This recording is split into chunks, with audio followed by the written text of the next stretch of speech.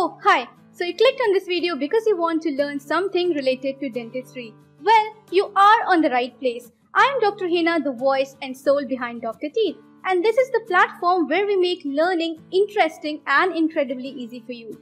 So do leave a like and subscribe to my channel, and I will recommend you to join channel membership to watch our premium videos. You can also visit our website for online classes, courses, MCQs. So let's get started.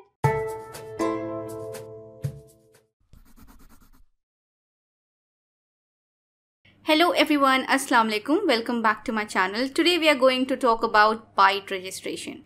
Now you must be wondering, what is in bite registration? You just put a modeling wax in between the teeth and you ask the patient to bite on it and we have the bite record, right? But you know what? This is the biggest mistake we are making in our clinical practice. When I started with my MDS, I saw my seniors doing it. I saw everyone around me doing the same thing. Take a modeling wax, make it in a horseshoe shaped and ask the patient to simply bite on it and then, use it. But that is one of the major causes of high points in your prosthesis and hours wasted in adjustments. So in this video, I am going to talk about very important concepts that you can incorporate into your clinical practice and you can improve upon how we deliver our work. So we will see, do we need to record the bite in every case? No, we don't. Do we need to record full arch bite? Like, do we need to have full arch bite? No. And is modeling wax bite record any good?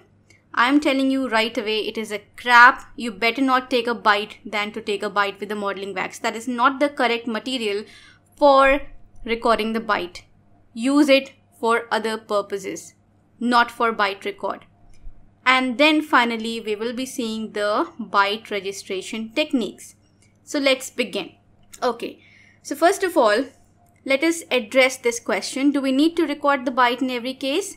The answer is no. See, we need at least 4-point contact, 2 anterior and 2 posterior. Like when the patient occludes, right? When the patient bites, if you have 2 posterior teeth intercuspating naturally and anterior 2 points you have which intercuspate naturally, you don't need to make any kind of bite record. Let us suppose you did a tooth preparation here, right?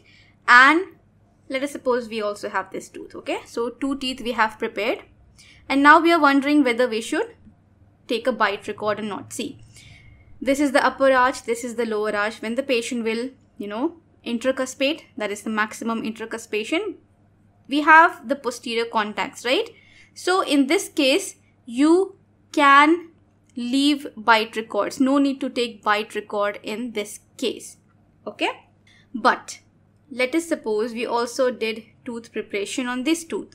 Now we don't have any intercuspation on this side, right? Like when the patient will close down, we won't have a 4th point of contact here. We have all the 3 point of contact, but not this. Now in this case, we will need to make a bite record, okay? Now let us take another example. We prepared this tooth, we prepared this tooth, we prepared this tooth. Do we need bite registration here? No, because obviously we have the 4 point of contact maintained, right? But again, let us suppose we had to prepare this tooth also. Now we don't have the 4th point of contact. So in this case, we will need bite registration, okay? So it can be maxillary mandibular. I'm just trying to explain it on the maxillary. You just need to ask the patient to close his mouth and check whether you have posterior contacts maintained on the natural teeth and also the anterior.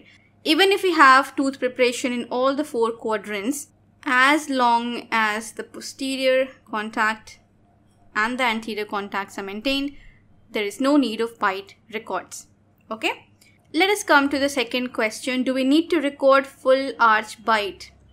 Like, do you need to have the material all along the occlusal surface of the teeth and then you ask the patient to bite on it? Do you do this? It's a very common practice, but generally when we do this and we mount the cast, it is at a raised vertical. So there is no need to record the full arch bite you can only record the area where you have prepared the tooth. Let me give you an example. Let us suppose we have prepared these 3 teeth. Let me highlight it. Okay, so these 3 teeth we have prepared. Okay, now when you have to take a bite record, just inject the bite record material here and ask the patient to bite. Okay, there is no need of having the material all along the occlusal surface. You only need the area where we have prepared tooth and ask the patient to bite, and then after this material sets, take it out and cut the excess, then intercuspate the upper and the lower cast with this bite registration and then articulate it. Coming to the third question, is modeling wax bite records any good? This is the worst material for bite registration. Why? Because modeling wax distorts very easily. Now, something which distorts, you cannot make out with the naked eye whether the bite registration has undergone any changes, right? So, modeling wax has a very bad property that it will distort with temperature changes, with any kind of, little pressure changes. So, you don't have to use modeling wax, use aloe wax. Aloe wax is aluminum reinforced material. So, it has an excellent property that it does not distort. If at all you apply force, it will break. And when something breaks, you can actually know that you have to repeat the bite registration. It will not distort, it will break. Also, bite registration paste are available. Use that. Don't use modeling wax. I understand it is easily available. It's very cheap, but it can lead to a lot of problem. It's not the accurate method. Now let us talk about the bite registration technique. So first technique we have already discussed, which was an Arrhenius technique. That is, having the material all along the occlusal surface and asking the patient to bite. The correct method is just put the material on the area where you have prepared the tooth, right? One more technique is there, like you ask the patient to close down. You ask the patient to close down. Let us suppose this is again the area we have prepared. The patient closes down and you inject the material from the side. Okay, you inject the material while the patient is in maximum intercuspation. You inject the material. Once the material sets, ask the patient to open the mouth and remove it. That is one more method of bite registration. Triple tray is an excellent way to record the bite registration. It records the upper impression, lower impression, as well as the bite in a single impression. So you can use triple tray also.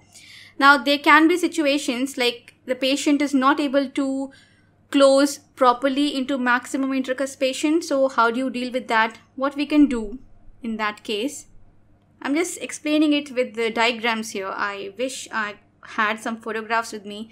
Nevertheless, I will be updating this video in the coming years to have some clinical pictures also. So then we can understand a little better. But anyway, I don't want to miss on this important topic. So I'm covering it today itself. Okay, so in cases where the patient is unable to close into maximum intercuspation every time, what you can do, you can first inject a little material on the unprepared surface, right?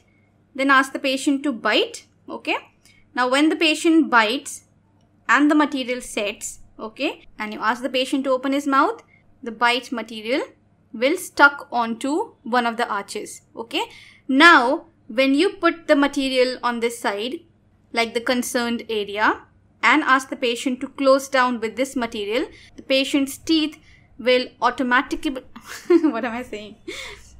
The patient's teeth will automatically align into maximum intercuspation because we have this material here, right?